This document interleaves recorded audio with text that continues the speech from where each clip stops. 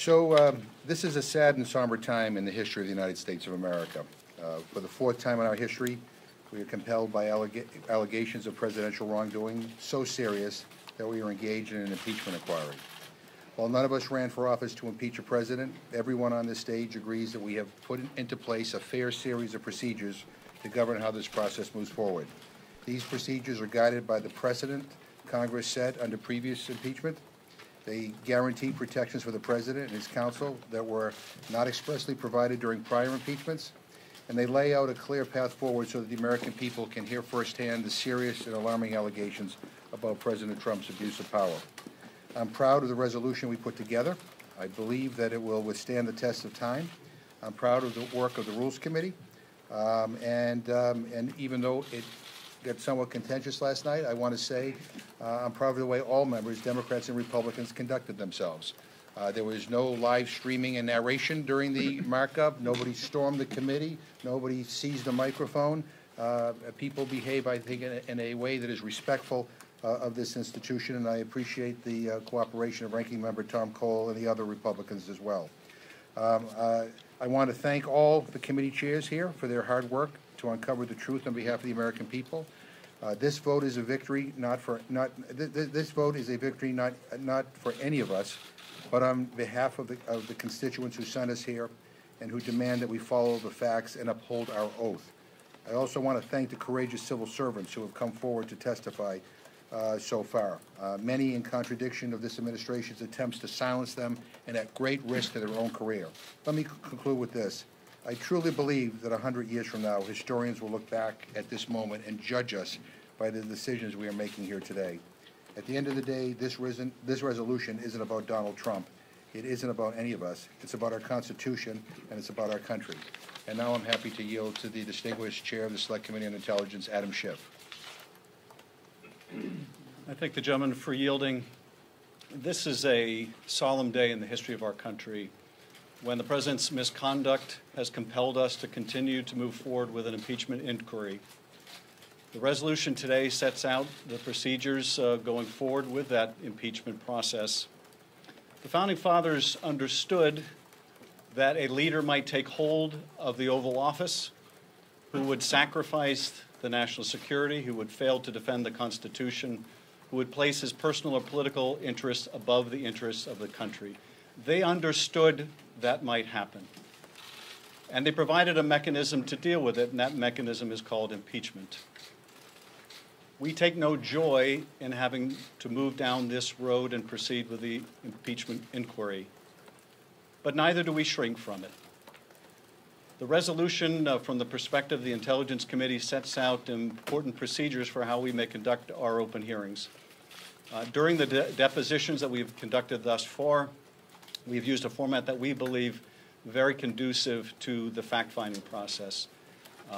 Those procedures now will be incorporated into the open hearings in which staff counsel will be permitted for lengthy periods of time to do sustained questioning for up to 45 minutes per side, followed by member questioning. We've used this, I think, to great success for both parties during the course of the depositions, where in the depositions we have alternated 1 hour for the majority, 1 hour for the minority, 45 minutes for the majority, 45 minutes for the minority. In those depositions, over 100 members have been eligible to participate. I should tell you that notwithstanding those that have complained about lack of access to the depositions, most of the members who have been permitted to attend have failed to attend, have not made use of the availability of attending each and every deposition. But those that have, on both sides of the aisle, have had an equal opportunity to question the witnesses, and indeed, when we move into open session, both parties will have an equal opportunity to question any witnesses that are called.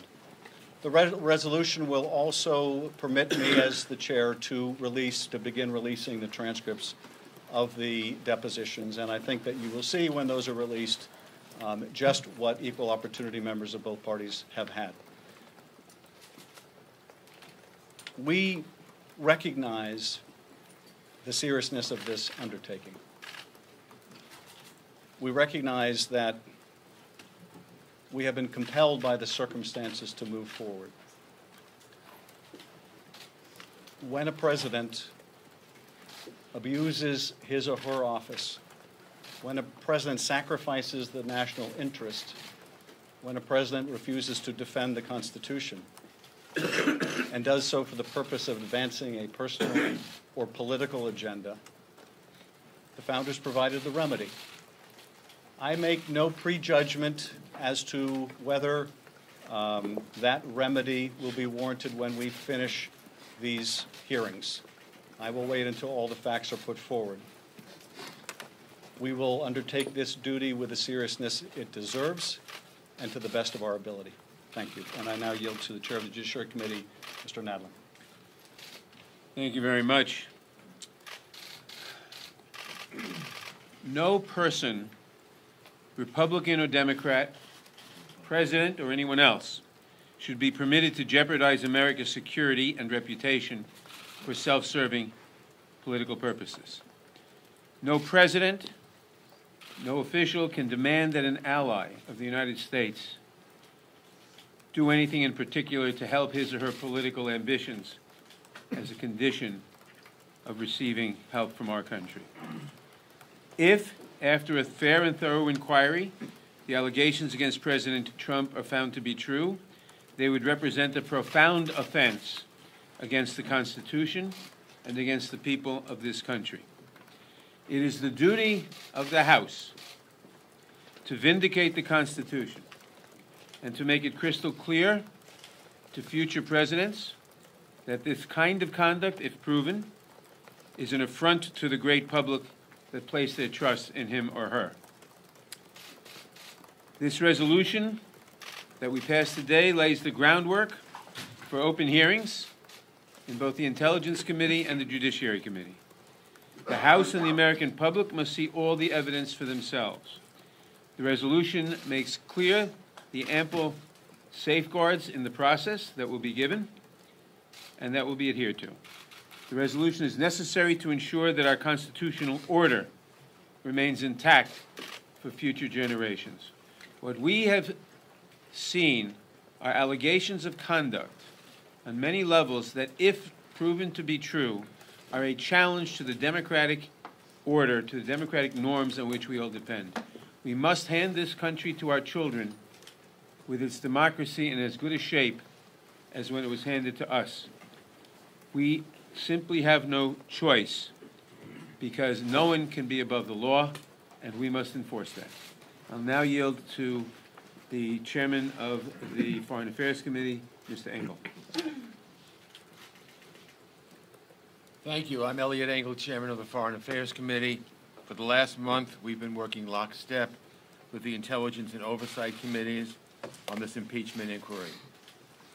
So far, we've seen damning evidence that the President abused his power and jeopardized our national security to help his own political fortunes. He pressed for another round of foreign interference in an American election. It's what the framers feared the most. Today, we've laid the groundwork for the next open phase of this investigation.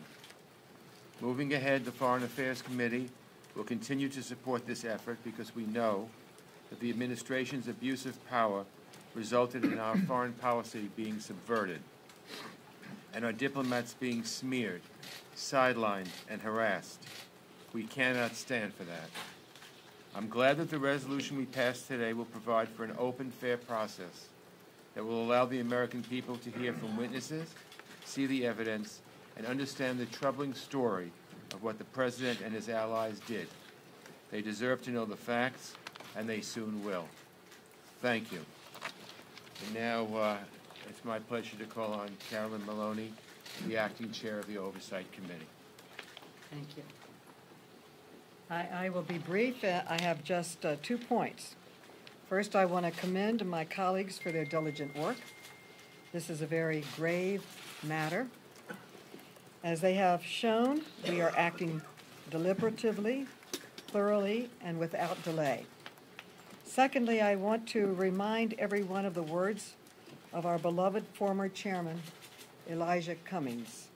And, quote, he said, "We are fighting for the soul of democracy," end quote. That is our core mission under the Constitution. We cannot allow a president or any president to extort foreign countries into interfering with our democracy.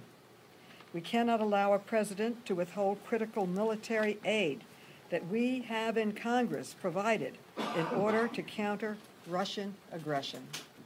And we cannot allow a president to ignore duly authorized subpoenas, withheld documents, prevent witnesses from testifying, covering up wrongdoing, and obstructing Congress.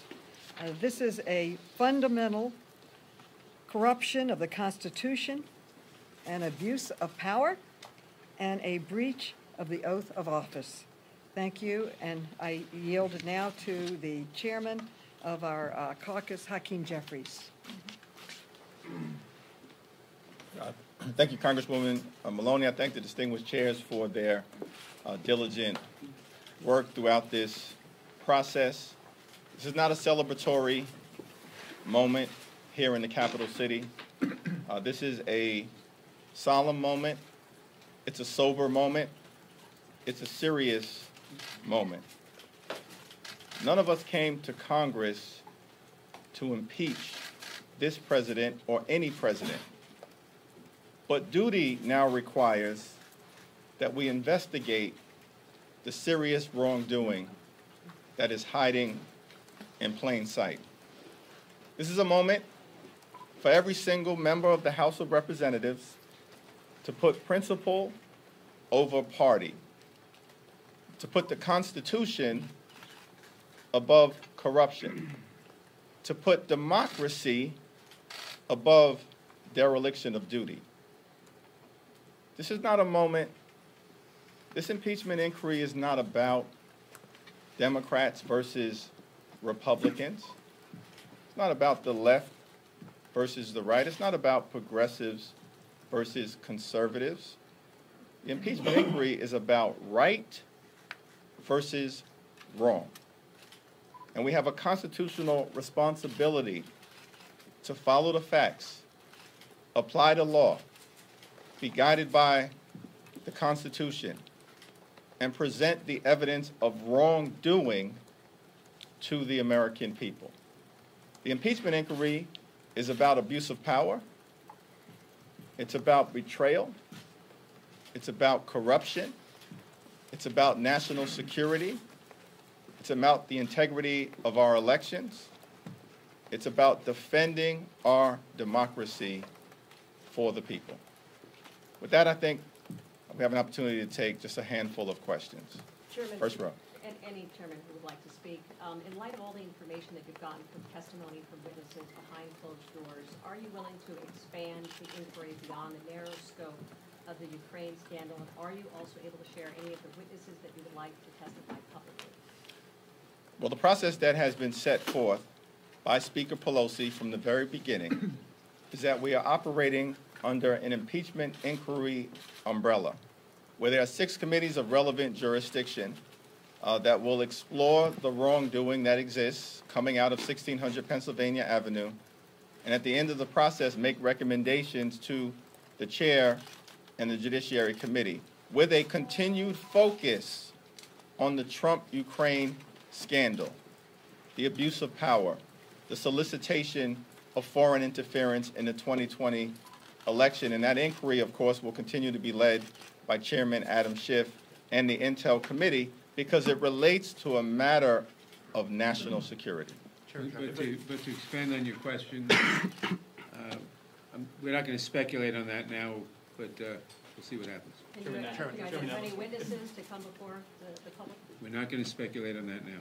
If you go to the mic, sir.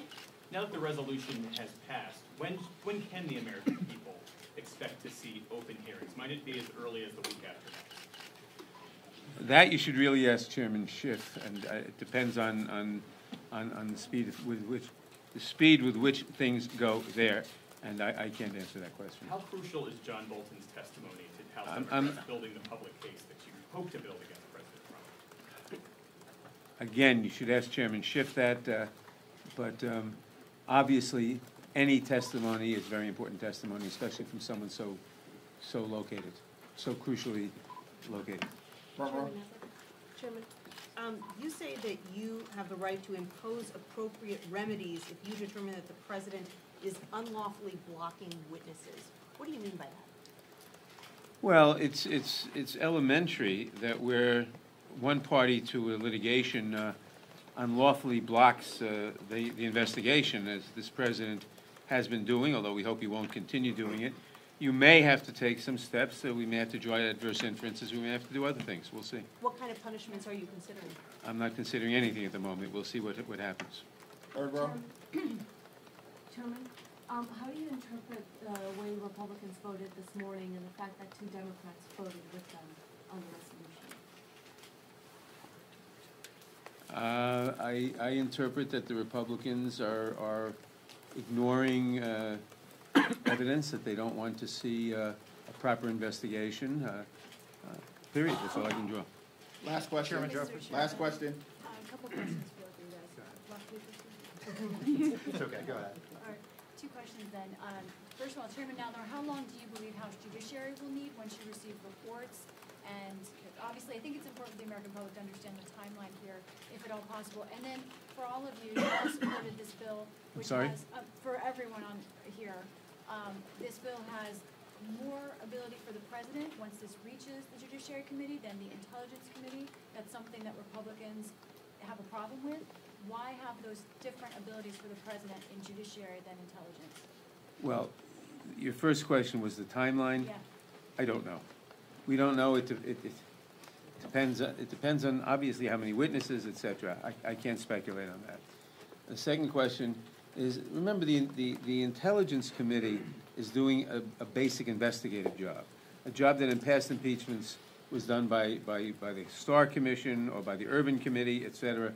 Once it goes to Judiciary, it's a different stage, and it's a different stage. It's not the initial fact-finding stage, and it's proper that the president have more recourse at that point. Now remember, the minority, the Republicans, have the same rights and have rights to call witnesses, to examine witnesses, etc. In Intel. They will have the same rights in Judiciary. But once it gets to Judiciary, if we're carrying on an impeachment, if there's been a recommendation for an impeachment and we're carrying on that investigation, that inquiry at that point, then the president ought to have more rights than in the initial fact-finding stage. President yesterday directed his Republican defenders to focus on substance.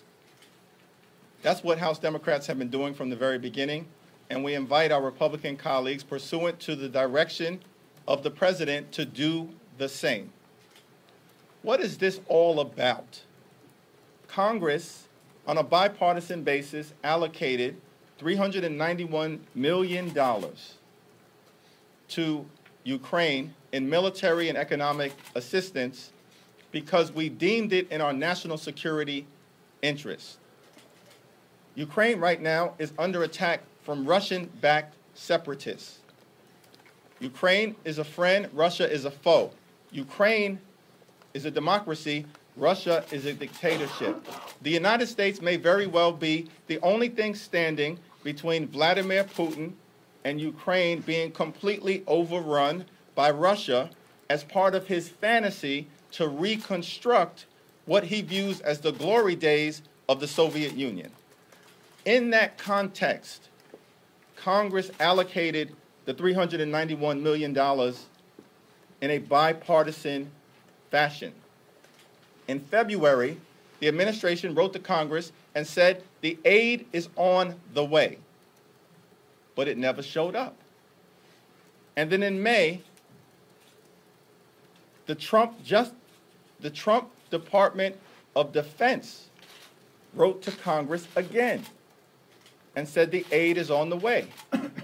And in that letter said all necessary preconditions have been met by the new Ukrainian government, including the implementation of anti-corruption protocols.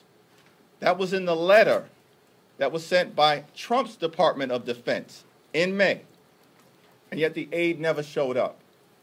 Twice during the summer, Mitch McConnell called up the Trump administration and said, "Where's the aid?" Mitch McConnell couldn't get a good answer. And then on July 18th, at the White House, the Office of Management and Budget holds a meeting. Mulvaney is there, apparently, where they say the reason the aid has not been released is at the explicit direction of the President of the United States of America. On July 25th, 1 week later, we understand why. His own words, "Do us a favor, though," pressuring a foreign government to target an American citizen for political gain and thereby solicit foreign interference in the 2020 election while withholding this aid from a vulnerable Ukraine. Mr. President, that's the substance of the matter. That's what we're going to focus on moving forward. Thank you. And let me add to that and say that foreign aid is a very important component of what we do around the world in order to keep America really at the top of the world. And the money that the Congress allocated for foreign aid was not the president's personal piñata that he can use however he wants. By withholding that money, he's taking an asset of the United States, not a personal asset of the United States, and withholding it to try to coerce the leader of another country to help him in his political election. I mean, if that isn't crazy, then I don't know what is. So this really just cannot stand. Foreign aid is not the president's personal piñata to do what he wants with it. The Congress appropriates it, and Ukraine is in a very important crossroads right now. And so this is a very, very serious matter. It's not simply a matter of the president talking to a leader of a foreign country. It's a matter of taking American money that the Congress allocated for foreign aid for a country, to withhold it and say to that leader, "I'm not going to give it to you unless you do what I need you to do." That is an absolute disgrace, and that's one of the reasons we're here. Thank you very much. Somebody's phone. That's fine. Oh, okay.